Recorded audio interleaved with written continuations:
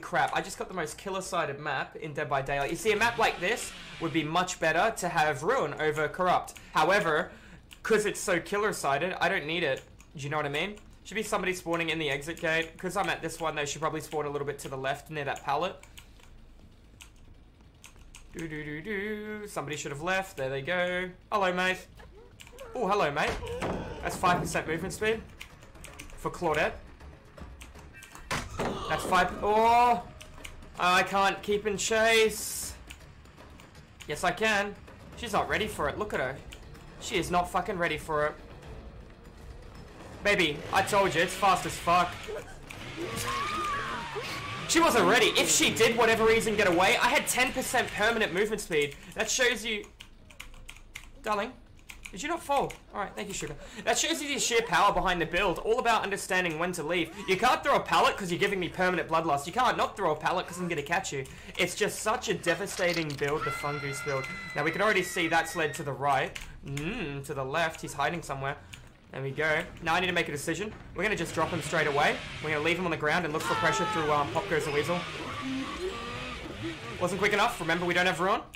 So these things are subject to happen. He went up the stairs and to the right. I'm going to go up the stairs and see if I can catch him off.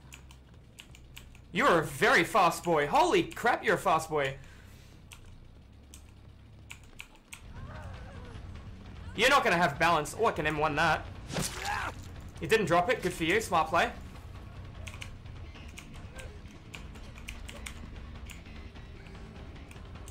Didn't drop either. Okay, I feel you. Oh, mate. Better have Dead Hard.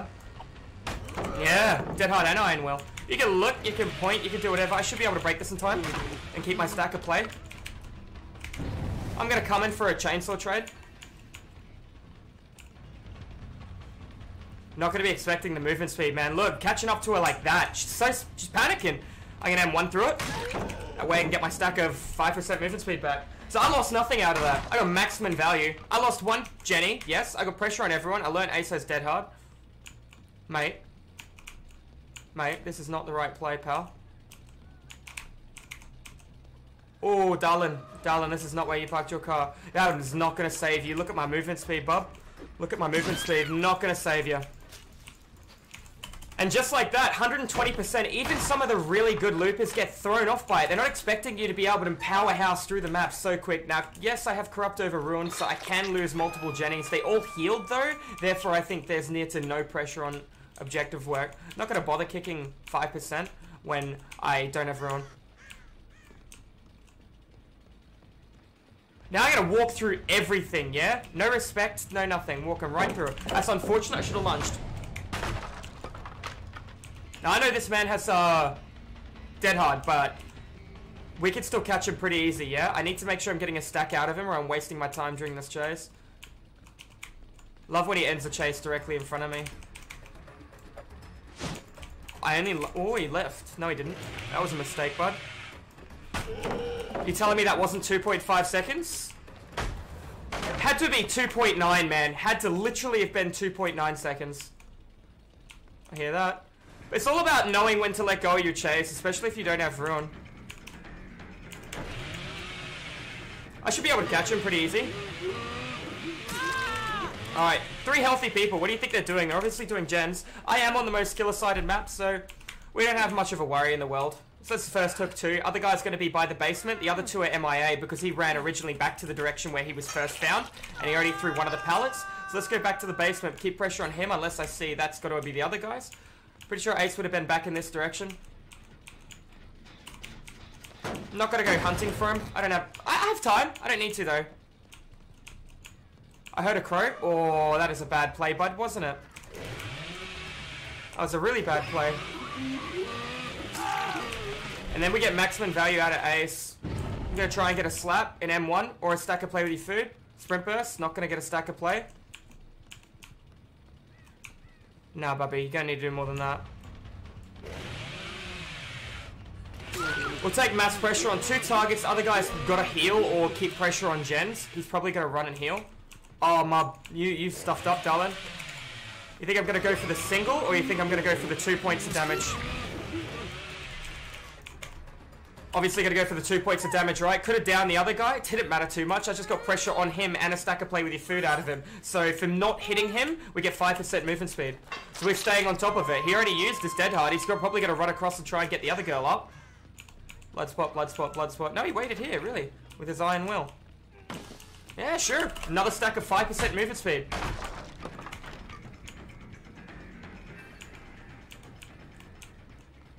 Scratch is coming in and left. Gonna cut him off.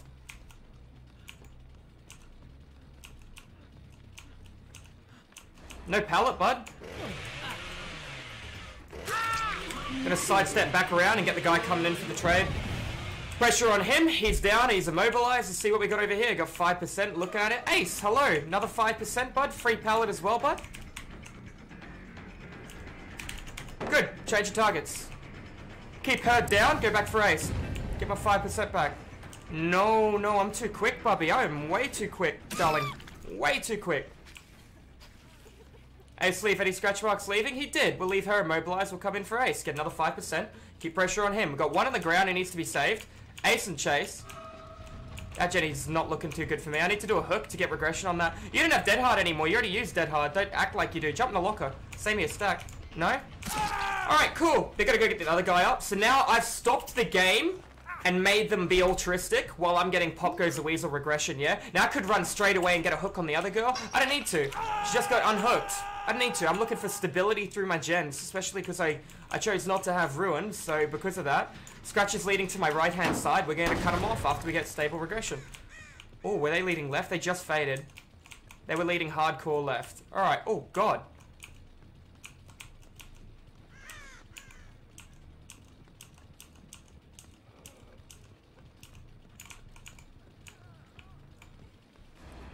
You'd be silly to think I'm not going to lunge through it, because now I get 5% movement speed.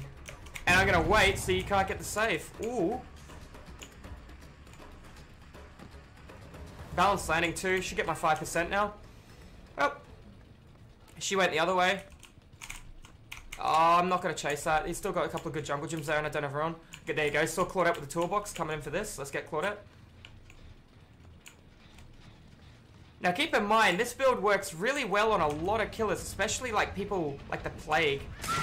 Claudette down, get another kick of Pop Goes the Weasel, go back to the basement, because that's where the guy originally dropped with Dead Hard, and he knows he's got 2 pallets around there, so he's probably going to play to his strengths, which are at the pallets. He still might play with your food, so I'm just going to look at him, get a free pallet, get 5% movement speed, and I'm going to go use it on somebody else. The whole premises of the build is understanding when to let go of a chase, and when to use your ability to be moving at an incredible speed to down somebody else. There you go, that's a fuck up, isn't it, mate? Hello, pal. You tell me that's not 2.5 seconds. I'm a little sad about that. Scratch is leading to the left, directly on front of me, and that on that little metal thing. So we know somebody originally left there. Probably going to be the ace going for that. I'm going to go break that pallet because I don't need pressure from Pop Goes the Weasel at the moment. Other guys been healed. They're going to group heal. Got stability on the regression. Not going to get 5% movement speed from anything right now, so we're going to just break the pallet with the saw rather than M1. Going to come down to the right. Everybody's hurt, so expect a couple of slaps going around. Check every single direction for scratch marks. That's a negative on anything. We're going to come check the one Jenny we haven't been able to check. See that one scratch fading in front of me to the left-hand side? We know somebody's going to be coming out there. We also know this has no work on it, so we're going to go back up through the staircase. We know we got one player there, not on objective. We got an objective up here with no one on it. Somebody being altruistic. Ace, who no longer has any pallets here.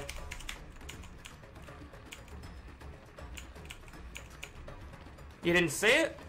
Lucky me. Down he goes. I know he's got dead hard, so do you think I'm going to M1 him? If he went through the pallet, I would have M1'd him, yes. But he didn't go through the pallet, so I didn't bother M1'ing him. Keep in mind, the whole premises of the build is keeping everyone injured, so they have to throw pallets. They can't save the pallet, preserve the pallet. Ace is back up.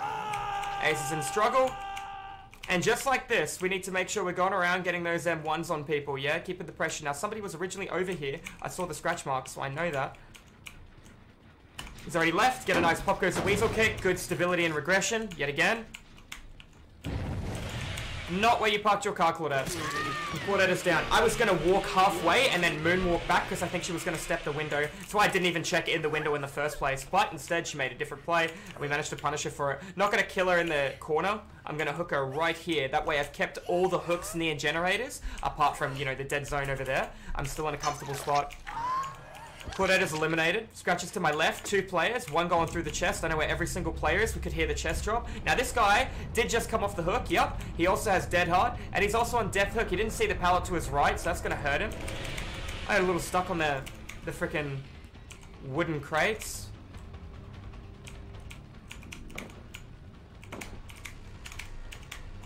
Good play.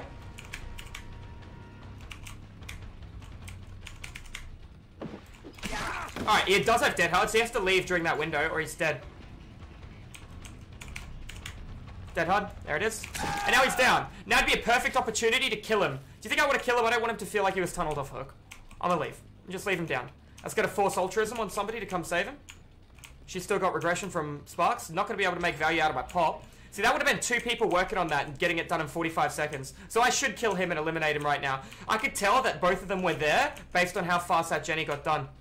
There's no way one person did that. I see scratches leading to the right, so I know where the other guy is too. He went the back end of that pallet. So I'm going to be able to down her and go straight for him because he, like I said, took the back end of the pallet. I'll be able to cut him off. Didn't come through.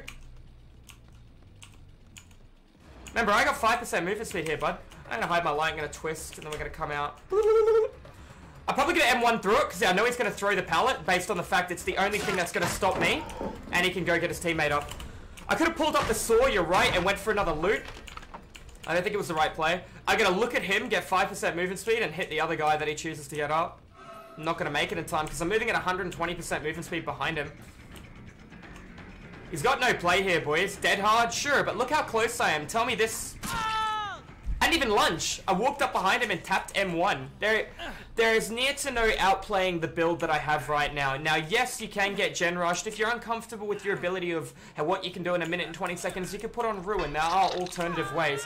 But this just shows you how I took advantage of 5% movement speed through getting pallets done to every pallet. And you might be thinking, well, if they're better loopers, they wouldn't be throwing the pallet and getting hit at the same time. Now, okay, you're correct to a degree, but then you have to adapt your playstyle to counter the fact that they're better loopers. Okay, so they're not throwing pallets. Walk through a pallet with a chainsaw to force them to throw the pallet. Therefore, you're going to have access to 5% movement speed. Value the pallet. Is it a god pallet? Is it a shit pallet? It's a god pallet. I'll walk through with a saw. It's not a god pallet. I'll M1 through it, and then I'll mind game it if he tries to play it. There are alternative ways behind how you have to think. You know what, buddy? You can have that. You can have it. It's all yours. It's all yours, man. But that just shows you the sheer power behind a build that I'm referring to as the Fungoose build. And I can't stress it enough. When you're versing really, really good loopers, it does hurt a lot. Now, you can see rank reset happen, so I am at rank 5, and these guys are probably around rank 5 to 8. I could feel like a little bit of a misplays that happen now and then, but you get the general gist of things. Like I said, if they had a lot more experience, they wouldn't be throwing all the pallets, but I'd have to pull up the saw early or pull up the saw late, depending if I wanted the pallets done or the chainsaw hit. So it's just one of those things, right? You need to see the opportunity to M1 and get the stack, or to M1 somebody while looking at your obsession to get the stack as well, so you have 2 chases going at once for the first chase to end. There's a lot of ways to play this build. But anyways, guys, GG, well played. If you're watching this one over at YouTube, I hope you enjoyed the Fungoose build, and don't hesitate to subscribe for more educational content like this, or pop over to the live streams you see here at Twitch. So it's a pleasure to have you here, guys, and I'll see you next time. Take care.